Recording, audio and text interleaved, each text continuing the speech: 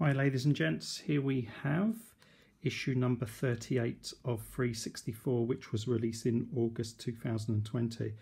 So we have Rambo, the fantastic Rambo, on our front cover because it's the game that we feature, and we also have the making of, and it's got this great picture by Stephen Wahid, who used to produce many of the Commodore 64 graphics for the early Ocean titles. So that's the front cover. So let's have a look inside. So we have our usual load page, which is our contents page. There's a picture of Tony Pomfret there, who's our interviewee for this issue. Then we have our found page, which introduces the issue and also thanks these people for their assistance. Then we have the main feature itself, which is Rambo. So we have a retrospective look at the game itself, some hidden elements, some missed elements, some unknown elements, and there's the sprites, 216 of them, and also the character set that built the actual game. And then we have a little piece here from Paul Hughes, who also worked for Ocean, and he has this lovely little piece about the loader.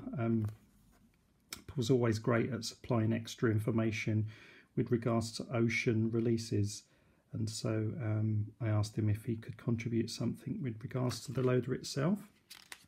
Then we give our subscribers a chance to give us their memories and also their feelings about the game itself, about Rambo. So we hear from Andrew Fisher, Dan Tutil, and who else I'm trying to see, Stuart Collier, Stephen Lyon, Daniel Borg from Gibraltar, Chris Stanley, and then finally Tim Drew. So a nice few comments there from our subscribers.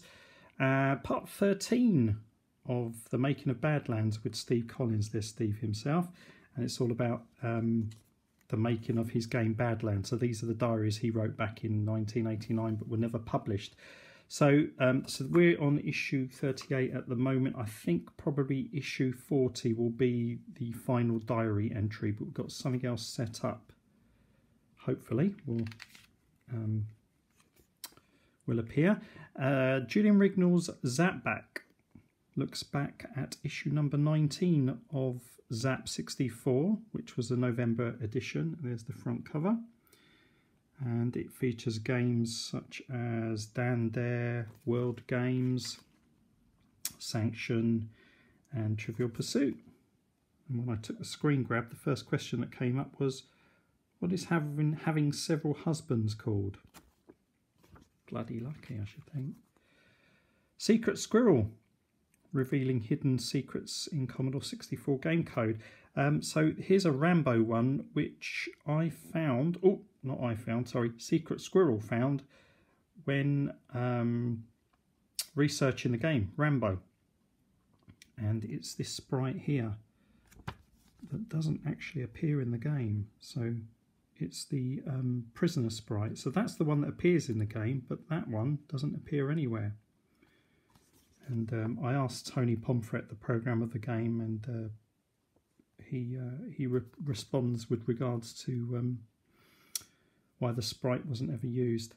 Here's another little secret here from my good friend Jamie Fuller, who lives 2 streets away from me. He programmed this Showering with Your Dad simulator.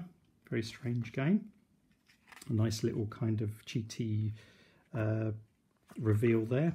And then we have part 2 of our Coder's Corner interview with Andrew Davies. So Andrew provided so much content that I had to spread it over 2 issues. And so this is part 2, where we mainly speak about Street Hassle that he created for Melbourne House. And then we chat a bit more about creating games for Commodore 64 and his time in the industry.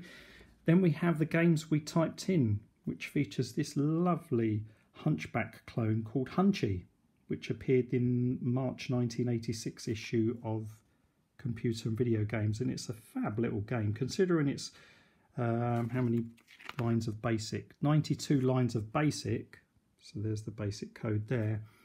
You get a nice little Hunchback clone game. You know, it's not perfect. It's not going to be exactly like the Ocean version, but it's a bloody good version for 92 lines of basic code and a lot of fun too. And you get, what have we got? How many levels? 25 levels to play.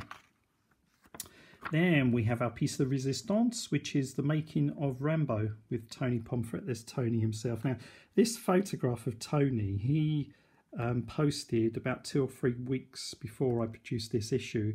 He posted it on his Facebook profile, and apparently he burnt his eyebrows on, I think, barbecuing. And so his wife drew some new eyebrows on for him, and I thought, yeah, I've got to use that picture, especially without his shirt on. You know, it's kind of typical Rambo, haven't got a shirt on. So I thought, yeah, Tony's definitely using that one. So there's Tony there when he was 17, 18 years old with Dave Collier, who you know, programmed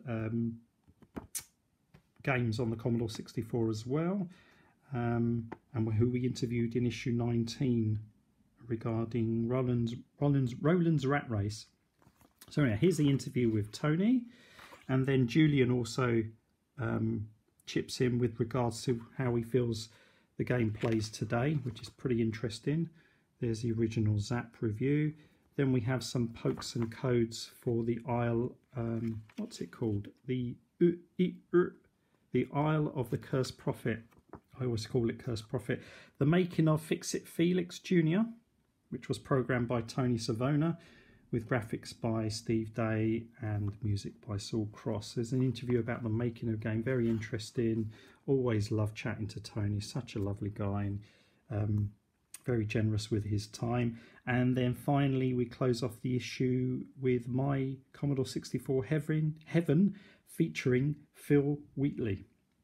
So Phil lives in the UK in a place called Sutton, and he reveals his collection there. And then on the back page, The Shadow over Hawksmill, fantastic game there from Cytronic, which I've got the disc version there as well. So there's the disc version you can get from Cytronic. So that's it. That's issue number 38 of FREEZE64 fanzine, available now from www.freeze64.com.